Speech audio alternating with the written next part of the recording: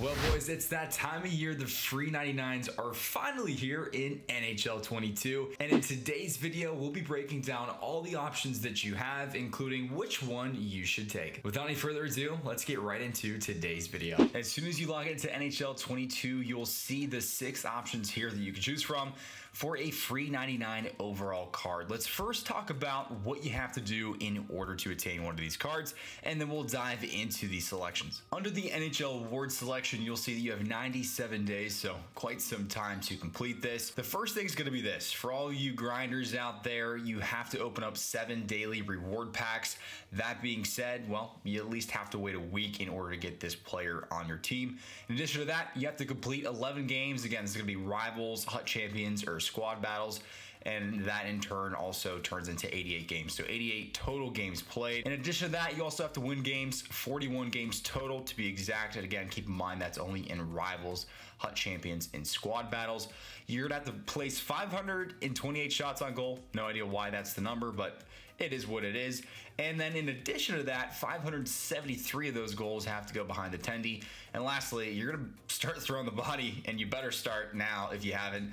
And if that's not your play style, well, maybe go in squad battles and just throw the hits. You're gonna have to make almost 1,500 hits. For some reason, it's 1,489. So if you complete all these objectives, you will have a free 99 overall choice set. Let's talk about what choice you should make next. Let's first talk about some of this card art. This Freddie Anderson is gonna be one of your choices. Please don't take this. Please, please, please, please, please do not take a goaltender, especially at this stage of the game, and a 99 overall card. Just don't take him. Now, that being said, he's 6'4", 229 pounds with gold post to post, and everything here is pretty stacked. I'm sure he's phenomenal, but there's going to be much cheaper options that, in my opinion, if you're going to play all these games and earn this player for free, you probably have a lot of other coins that you could buy a goaltender with. That being said, it's a great card, but not the one I would choose. Up next, we have Roman Josi, and well, these cards are pretty hard to review based on the fact that they're 99 overall across the board. So a few things to keep in mind here. Roman Josi, a left-handed defenseman. He does have gold 1T and silver seeing eye. That's a fantastic combo. Again, pretty much, really, he is 99 everything across the board except for in face-offs.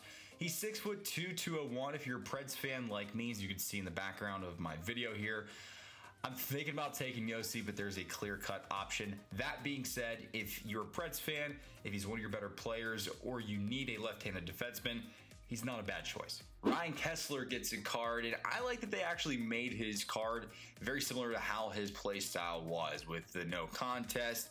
I'm surprised he doesn't have truculence as well, but he does have big tipper. This would be a great centerman card. He's gonna be really hard to take off the puck at 6'2", 205. If you're concerned about his speed, don't worry. With the synergies, he could be 99 speed and 99 acceleration. So he's near the top of the list, again, unless you're a Kesler fan. Probably wouldn't take them, but that being said, obviously these are all phenomenal cards. They're 99 across the board. Next up, in my opinion, we have the clear-cut choice that you should take. Why? Well, let's talk about it. All things aside, this card is 6'4", 240 pounds, and yeah, his name is Eric Lindros, ladies and gentlemen. If you have played with Lindros in any previous NHLs, I remember playing with him years ago, before the 2000s, I think it was even in an NHL. This card has always been nasty.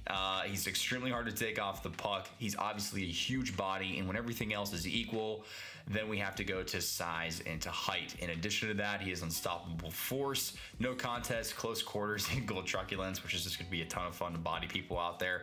And again, same thing with Kesler as it is here with Lindros.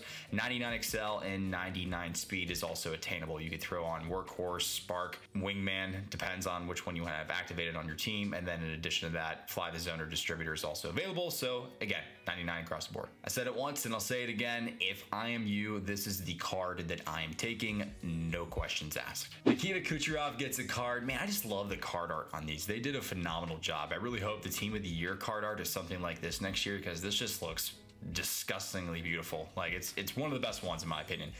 Anyway, back to the Kucherov card. He has gold wheels. That's certainly going to help you if you have him on your first line. And if you're making an all Tampa Bay team, which would be really easy this year with all the high 99 cards that they have out, well, then, yeah, maybe not a bad choice for you either. Again, there's no bad choices in here, guys, at the end of the day.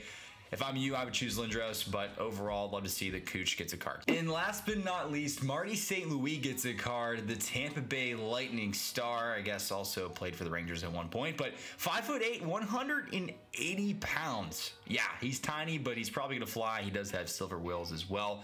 But again, guys, I don't want to stress this any more than I have to in this video.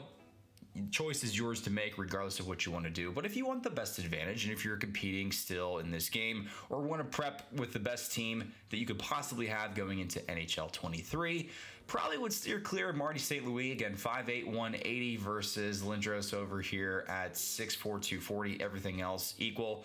Yeah, I would take Lindros for sure. Also, keep in mind that you could get another one of these cards either earlier or currently, and you're able to do that here in the sets just like everything else. So you could choose any of these guys that you would like. And again, keep in mind you also turn in the collectibles. And also something to take note of, you could turn in any of the player items that you have here. 93s are now included, so you can get 11 collectibles for a 93 overall player. If you want either multiples of these cards or if you just want to get one of these players, i.e. Lindros, earlier than you would if you waited to get them for free. Thank you guys so much for watching. Again, I'm Man Advantage. If you enjoyed the video and you enjoy NHL 22 content, make sure you go ahead and click like and subscribe. Again, I'm Man Advantage, and I'll see you guys next time.